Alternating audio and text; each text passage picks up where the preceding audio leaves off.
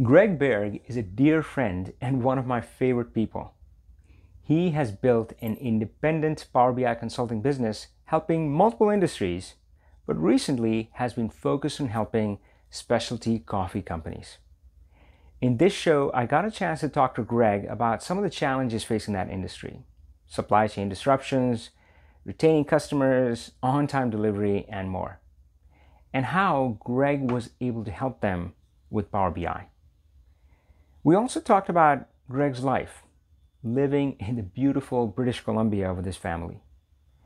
And most importantly, the journey that Greg took to create this life and his independent business.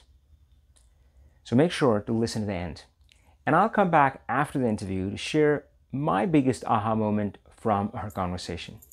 And of course, would love to hear yours. Greg Baerg is based out of British Columbia, Canada, where he runs Big Wave BI. You can find Greg on LinkedIn or his website. We'll include both the links in the show notes below.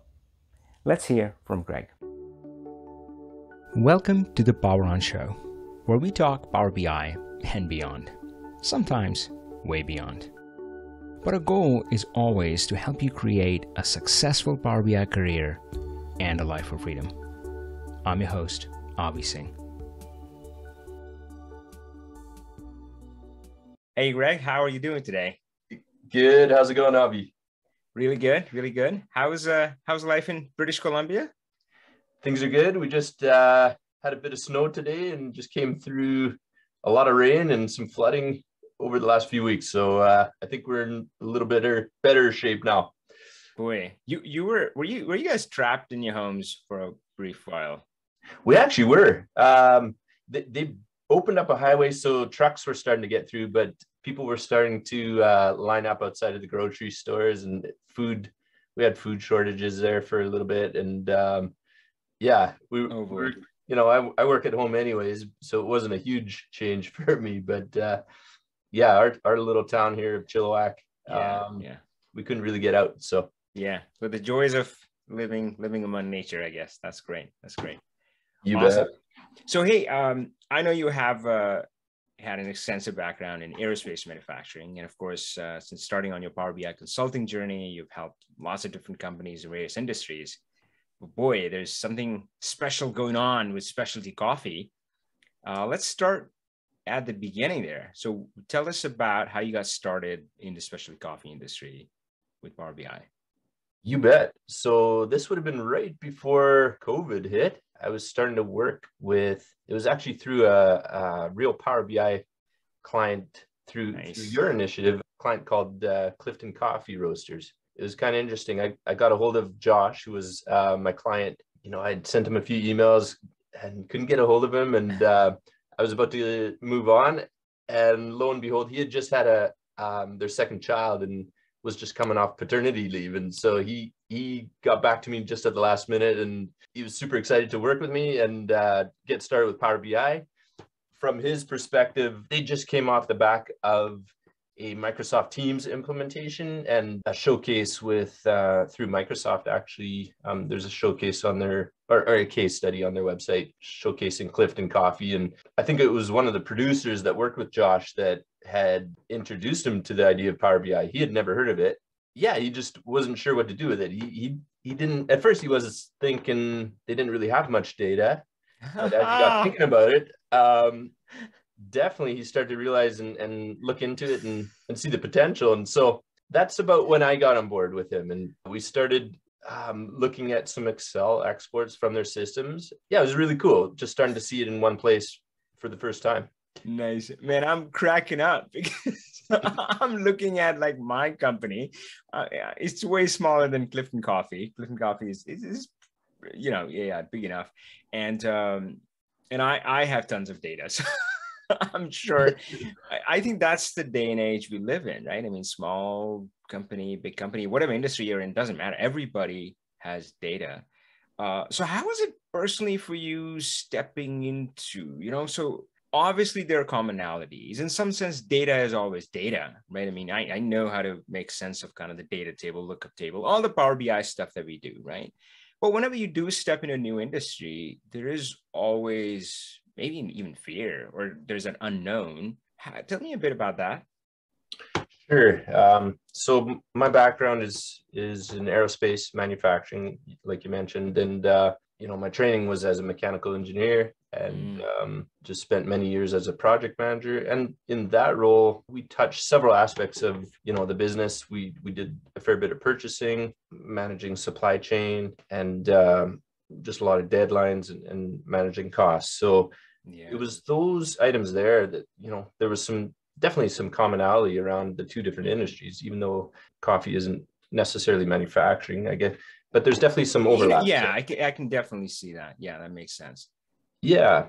So yeah, definitely some overlaps. I'd say, one of the areas we looked pretty hard at was their roastery, and just they're storing different coffee beans, and just getting a handle on their inventory, and just helping them understand what levels any given customer are ordering, and just the buying trends there. Yeah. So definitely some overlap, I'd say. Yeah. What I will say is that talking to Josh, he is so inspirational. So what I felt like was, if Josh is a representation of people in that industry, for me, he is, that there's a lot more passion involved in what they're doing. So I'm thinking about aerospace manufacturing. I'm sure there are people that are passionate about it, right? But I don't know, with Josh, it seemed like they were really focused on not just kind of fine tuning the operations, but also, kind of enabling the kind of the roasting process, as an example, to how can we create the best flavor. Did you kind of feel that or see that? Did that come out as a different kind of was that different than maybe aerospace manufacturing? Or how did you see that, kind of how they felt about their own industry, their own work? Yeah, so I'd say I've definitely noticed that. It seems that they are really passionate about exactly what you said, like the roasting, just getting a perfect roast, especially in the area of the specialty coffee. There's just a higher level of quality involved, and just where they source the beans, and there's just a real art to it. It's interesting with COVID. I haven't actually been able to meet a lot of my clients. I've gotten to know the local coffee roasters, and it's been interesting. The same story here. I've gotten to know one fellow that's just started up a roastery, and he said, even with the little bit that he's learned, he said he could spend a lifetime just learning just the art of roasting. So there's just a lot to learn to it. And it just seems like that's where the passion lies. Just, even just sitting down and having a coffee, and just, it's been very magnetic. Like, I've been really attracted to personalities in the industry and what I've seen so far. Man, I love that. I think I can relate to that. And again, so one of the biggest questions that I get, most common questions, is like, Avi, when will I be like good in Power BI? When will I be a pro? When I'll be an expert? And I think that's not the right way to look at things, right? I mean, I see as you're talking about this person, like, hey, this is take a lifetime. And of course, I'm a huge fan of Simon Sinek, who talks about the infinite game. And even if you think about, like, I don't know, playing a musical instrument like violin, I mean, there's no finish line, but we just keep getting better and better. And it's so fun to kind of be on that journey.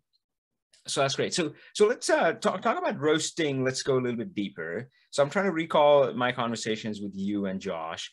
And it used to be a bit nightmarish, where the person or the team who's in charge of roasting that day, there's some demand, there's some orders that have been placed, and they have to kind of roast those batches, but they have to do it in the right order. They have to have the right materials. And during all this, they're trying to optimize the best flavor, get the best roast possible. And it was all managed, from the impression that I got, was it was a bit of duct tape and Band-Aid initially. So tell me a bit about before and after, like how it was, and what you were able to get it up to with Power BI. Sure. So, even as part of their team's implementation, there were still a lot of manual, paper processes in place. And, I would say just coming up with the roast plan for the day, what I learned was that they would gather up invoices. So some would come in that morning, orders would come in from particular customers. They'd have orders from the previous day, orders coming through not just over the phone, but they have a subscription model. So they could get subscription orders in. So it was a bit of a puzzle to put together every day is how I saw it. And, I think they had a cutoff at around 10 o'clock in the morning and just gather like physical copies of the invoices and just figure out what they had to roast. And to optimize batches becomes a real challenge because you're really just looking, just right in front of you. You're not really looking ahead a couple of days in a row. Generally, they had a sense of which customers or which blends or single origin roasts that they wanted to do, or what would be a typical week. Mm-hmm. But there's quite a bit of variation in there, so they couldn't really get it down to the daily production level. Wow. Just managing it that way. Great. And what kind of reports did you guys end up creating for them? Yeah, so one of the key reports would have been for the roastery. We were able to pull the data from Sage 50, which they were using as more than an accounting system, but I would say also to manage their inventory and ordering, and almost like an ERP system. And so we pulled the data out of Sage, and that gave us the ability to see just the amount any given client or customer was ordering on a weekly basis. And so you could definitely do some predictive analysis from that. And then we also built a tool that connected up with Sage, would give them their sales, and then their inventory levels were tracked in a software called Cropster, which is a fairly commonly used software in the industry, right? So their inventory data was in there, and we put together a report where we could see the inventory levels and the sales levels side by side. And built a kind of cool what if analysis type tool where we took their batch size. Each profile had an optimal batch size, so we would increment it by that batch size and be able to develop a roast plan for the day using that tool. Love that, man. And I know you're probably hanging around with Josh and you feel like, oh, I don't know this industry enough. Well, I guess nobody would ever know as good as Josh, but man, it's lovely to hear you speak that lingo, and clearly you worked in the trenches with them, solved these problems with them, and of course you shared the dashboards in the Power BI conference. And I remember Josh talked about it as the Back to the Future report. I mean, it was nothing short of science fiction for them. I mean, it was bringing in data which they had never seen together. They never had availability to. On that report, if I may ask, man, for one thing, in the conference, you showed those reports and they were visually so stunning. And of course, the rookie mistake that I see with dashboards is, and for me, that's a classic sign of amateur, is those gaudy, flashy, bright dashboards, God, with like gauges or something and things floating with shadows and so forth. And I think that's very amateurish. That person doesn't know even the basics of visualization design and just shiny object syndrome. But yours are elegant, tasteful, and of course, very, very functional, because your client had a lot of great things to say about that. How did you get there? How did you develop that aesthetic? I suppose it happened over time. Tell me a bit about that journey. Yeah, I would definitely say it's been a journey. It's hard to open some of the dashboards that I built, say 5 or 6 years ago. It's pretty rough. I would say those ones were more or less using out of the box visuals, not much customization at all. There's been a few things along the way. I'd say, one of the things you've taught me is kind of treating color as kind of expensive or whatever. Use it sparingly. Use color sparingly on your reports. There's a few people, definitely a lot of credit to the Power BI community. I mean, there's been so many people that have, I keep a collection. Anytime I see something I really like, I take a screen grab and sort of kind of refer back to it and just see if I could model something after a report that I've seen. So I know Reed Havens has a really great tutorial on, I think it's transforming from good to great, something like that. He does great work. Couldn't agree more. I mean, we have so many great examples. Of course, Grace Teo, her presentation at the last conference, man, it just blew all of us away. All right, so tell me a little bit more. Let's say in the coffee industry for a bit more. Tell me about some of the other challenges which maybe you had seen before in aerospace manufacturing, maybe they were new. So I've heard about like supply chain. So of course, well, many companies and have supply chain. Is there something unique about the supply chain in the coffee industry? I don't know how long it spreads geographically or other things like that. Yeah, I'd say, I'll be honest, I'm just getting to understand some of the issues that I'm hearing. I've heard multiple times it's a fairly complex supply chain. One of the unique things maybe about coffee is that there's not really mass production of it. It's a lot of micro lots, they call it. Yeah. And so there's a lot of talk about traceability and transparency, trying to just tie the coffee back to the source and just understand sort of the story, the journey where it came from. As far as supply chain issues, yeah, obviously this year we've had transportation issues, logistical issues in the ports. Coffee can only, I'm not sure exactly how long it can stay before it's losing its taste or flavor, but I know I've heard and read reports about that type of thing becoming an issue as well. Great. So what I love about BI is it always feels like peeling that onion, right? And for me, it's an endless onion, right? I mean, you're never done. You do one thing, and then you have to, you say, oh, what about this? What about that? So where are you at this point with working with Josh and Clifton Coffee? What are the kind of the next things, next set of things you're looking at from Power BI perspective? Yeah, so we've discussed a few things. Some of the production reports have been used for a while now, so there's some improvements that we've talked about implementing. There's some really interesting ones in the industry. Water filters that are used on espresso machines currently, at least I'm not aware of any that are fully automated in terms of with IoT or whatnot. For Clifton, they go in and service these espresso machines, and it's in the best interest of the customer to replace these water filters before they hit their whatever it is, maybe 1,000 liters or whatever. That's the max usage a water filter can have. So the system we put in place is using Microsoft Forms. The service tech will log the amount of liters remaining on the filter every time they go visit that client. Yeah. And we built a Power BI report that does some predictive analysis and determines when that filter is going to need replacing. And so Clifton can stay on top of their ordering that way. So I think there's some refinements that we could do there. Another interesting one. So for that one, just a quick question. So I'm imagining the tech on site can just use that form and enter data just through their mobile device or whatever, right? I mean, probably their cell phone. Yeah, 100%. Yeah. Oh, that's terrific. That's terrific. I can see how that would really change things. Cool. What's the next one you were talking about? Yeah, so the next one is a lot of their suppliers have seen the work we've done because Josh is able to pull up really quick.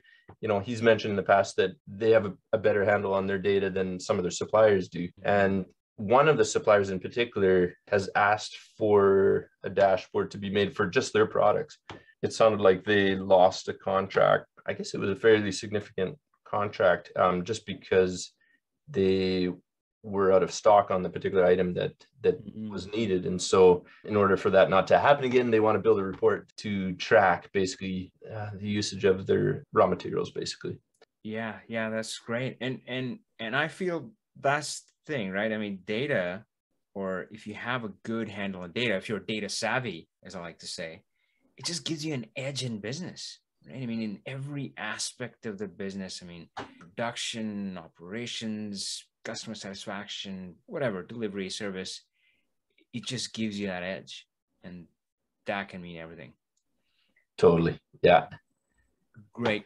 So what do you see? So I know you kind of exploring. So I always say when people are thinking about like becoming a consultant or something, and they have done some good work in the company, inside their own company, I always say that, hey, look, if you help your own company, if you, right, I mean, help people around you, then you can do it for others too, right? So is there a possibility that now you worked with Clifton Coffee and you talked about these tools, Cropster, you said, is a pretty dominant software in the specialty coffee, a lot of other companies using it.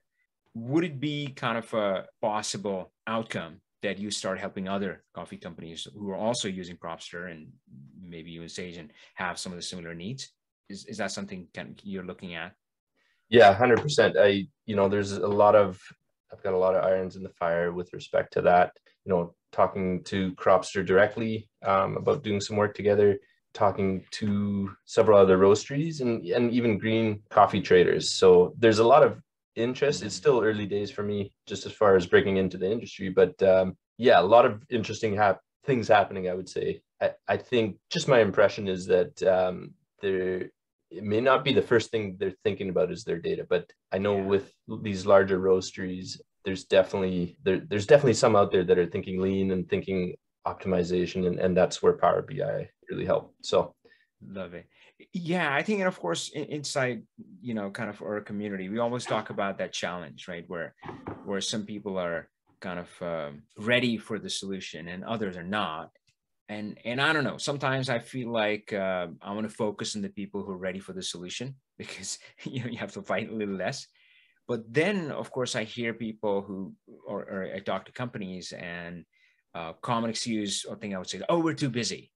And I'm like, oh my God, you're too busy bailing water out of your boat, right? And you won't let me fix the leaks in the boat. So anyway, but yeah, it is what it is. But yeah, I think that does sound promising. So the companies which are aware that, oh boy, there's this new wave coming, and yeah, we can just gain that edge again by jumping on it. Terrific. Hey, let's talk about Josh a little bit. So, so seeing you and Josh present at the conference, and of course, hearing from both of you, talking to both of you, I can see that it's been a great relationship. And I always thought about, so of course, Insider Consultant Program, you're coaching consultants, but a big part of that is the client as well. What's been helpful or made it easier for you to kind of deliver value, deliver the work? What's made it easy for you to work with Josh on Clifton Coffee Project?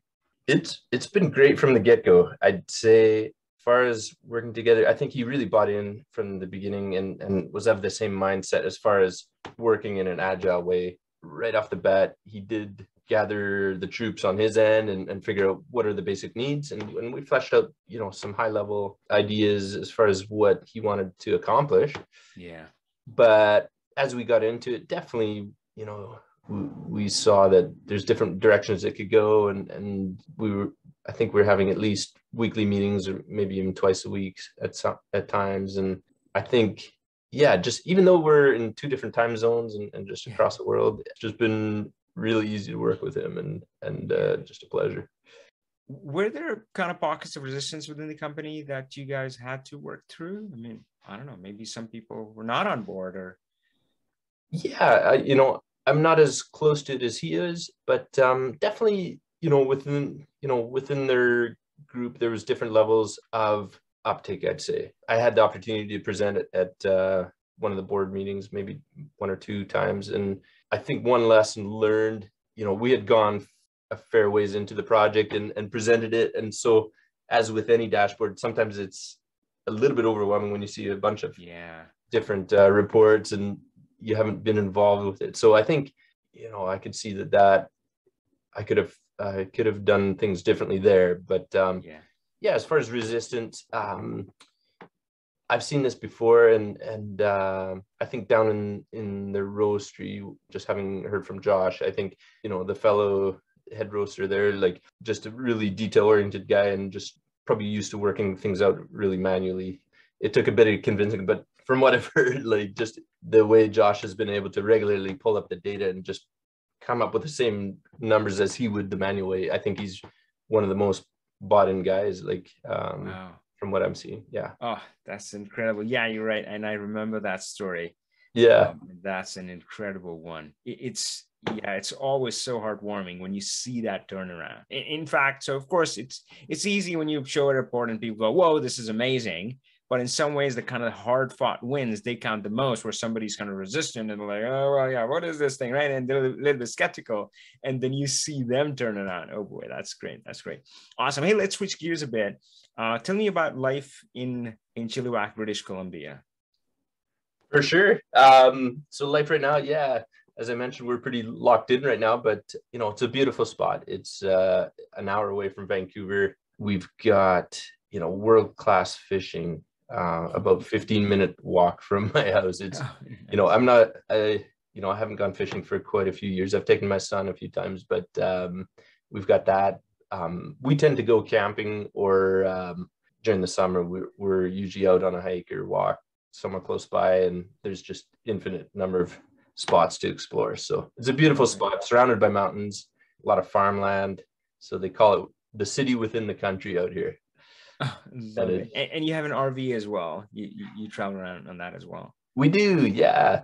Haven't done as much in the past few years. We did a few years ago, right in between selling houses. We actually were living in the RV for a few months, and actually Okay. journeyed down to Seattle, past your place, and down to Oregon for a while. And then we realized we have to buy a house, so it was pretty hard to go to showings when we were down in Oregon. So we booked it back up, and yeah, so ever since then, we've made trips out to Banff area in Alberta, and Yeah, yeah, explored the love it. province with Love it. it. So I know you were based out of Vancouver. What does it mean to you to have that flexibility to essentially be able to work from anywhere? And of course, right now you're choosing to be in the beautiful Chilliwack area. But what is what does that mean for you? That ability to choose where you work from? Oh, it's huge. I've always had a fairly long commute, whether I was heading east or west. I used to live in North Delta and commuted about 45 minutes to work.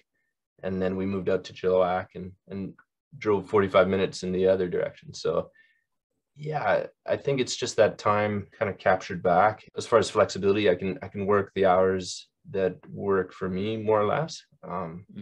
Whether it be super early in the morning or sometimes late at night, that tends to be pretty productive times for me. So the flexibility has been really great. Yeah, and that means you can be around for the kids. I don't know, ice hockey games and stuff, is it? Yeah, yeah. So I'm on the ice Wednesday afternoons. You won't find me at the computer. Most Wednesdays, I'm usually on the ice with my both of my sons actually. So that's been a blast. Yeah. Love it, love it, love it. Great. So let's talk about how did you find Power BI? How did I find it Yeah, in the yeah. What was beginning? Yep, all the way back. Yes. Yeah. So I was working in aerospace manufacturing. I was a project manager at the time, and the company was quite small. And as a PM, we wore a lot of different hats, and so there was never enough time in the day. And one of our big responsibilities was to report out on the project status to the key stakeholders within the company. And so it was right around that time when Power Pivot was coming out and Power Query, and I was searching online just how to build a dashboard. Like, Excel was kind of the tool that I used, and I loved it. I learned how to program in VBA from a Yeah, colleague earlier on, and just couldn't believe what he had put together. Um, and so anyway, just working with Excel and trying to figure out how to pull together different data sets. So we had an operation in Sweden, in Texas, and up here in the Vancouver area. And so as you can imagine, our budget, our materials were in US dollars, Swedish dollars, and Canadian dollars. So we had to do the hmm, conversion every time, and exports from different systems. So it was just a bit of a nightmare. And you can imagine 4 or 5 of us running projects, maybe 8 to 10 projects each. It was just a lot of work to pull this together. And that's when Power BI came on the scenes. Obviously, early days, it was not a standalone product, but it was in Excel, and it was just perfect timing. It was exactly when I was starting to look for a tool like that to build reports that I could automate the back end, like basically pull from different data sources. that's awesome, man. So hey, I know it's been quite a journey for you to Yeah. kind of start there and be where you are right now. Now I know, having gone through this stuff myself, that man, it's not always easy. I think it is very fulfilling in the end, but I know there are lots and lots of moments of doubt, and fear, and that feeling that that it's yeah, you don't know enough and you're afraid of what you're stepping into. What has helped you over those spots when you have hit those rough spots? Boy, yeah, I've definitely hit those spots, going out on my own, just kind of wondering, can I really help companies out there? I knew what I had built in the past at my former company. I guess I turned into the subject matter expert on Power BI and introduced it to the company. And of course, there were people out there that knew more about it than me, but I was able to build something very useful and very powerful that saved a lot of time for a lot of people. So I think just carrying that thought forward into working with companies, yeah, I think it's been kind of cool to see, like, some projects there's definitely a learning curve, and thankfully there's a lot of support and resources out there to get you over the hump or whatever. And but the cool thing is, once you have that in your tool belt, it's just kind of a continual learning, and you're able to help the next person with that same challenge. So that's definitely, the learning curve has been highly accelerated over the past few years. And yeah, I think just the thought to, there's so many people that I can help. Like there's a lot of people that are just getting started, that are getting stuck with things that I got stuck with a couple of years ago. Yeah, that's great. So this idea that, I think a lot of people fall into that trap where they feel like they need to feel good enough, right, before they get started. But maybe the opposite is true. Maybe you're allowed to learn on the journey, not start at the expert, but start on the journey. And well, if not become an expert, that become better and better as you go along. And it sounds like certainly you've experienced that. Yeah, definitely. I think, having talked to a few people, Ian Bowman's one that comes to mind. I know he's helped me just remember that, it's okay to not know. Like, the world of Power BI is pretty wide. I mean, it covers a lot of different pieces that I don't know if everyone's an expert on all of them, but I think I've definitely come to the point where it's no problem to say, I don't know how to do that particular piece, and that's becoming less and less. And Love yeah. that. Love that. Yeah, I think it does take courage, but it's sometimes it's what wins you fans. Of course, I've heard John's story where that's why they signed him up, became his clients, because they're like, oh God, we love the honesty, right? You're straight up. Yeah. Yes, I Yeah. love that. Yeah. Hey, I guess that's a great note to end things on. It's certainly been such a joy and privilege for me to kind of watch your trajectory, see you take off, create that impact for you, your clients, and of course for yourself, for your family, and people around you. So yeah, thank you so much, and thanks for everything you do. Thank you. It was a pleasure. Hey folks, Avi here, back to share my biggest aha moment, and it only struck me the third or fourth time I listened to the interview. What struck me was how Greg and I were discussing that the folks in the specialty coffee industries are generally really passionate about their work. But then I also remembered my conversation with Josh, Greg's client, where he spoke about how he did love coffee and people, and best of all, sitting down and talking to people over a cup of coffee, that be his customers or clients or others. But how he wasn't quite able to do that because they had to work so hard in getting the reports and data prepared for these client meetings, and even then, lots of pieces were missing. And now with Power BI reports in hand, Josh can just sit down and focus on the conversation, focus on what he loves doing the most. That is the biggest gift that Greg Baerg, or really any other Power BI consultant, can give to this world. Give people the freedom to focus on doing what they love most, what is supposed to be their job, and not have to worry about cleaning messy data or piecing data together from multiple sources. And the best part, Greg gets to do what he loves the most, which is to play with Power BI to create reports and dashboards and help businesses like Clifton Coffee and others. That's what I call a true win-win. This is the Power On Podcast. I'm your host, Avi Singh. Carl Taladua is our executive editor. Make sure to share this podcast with your loved ones. I'll see you again in the next episode. Until then, Power On.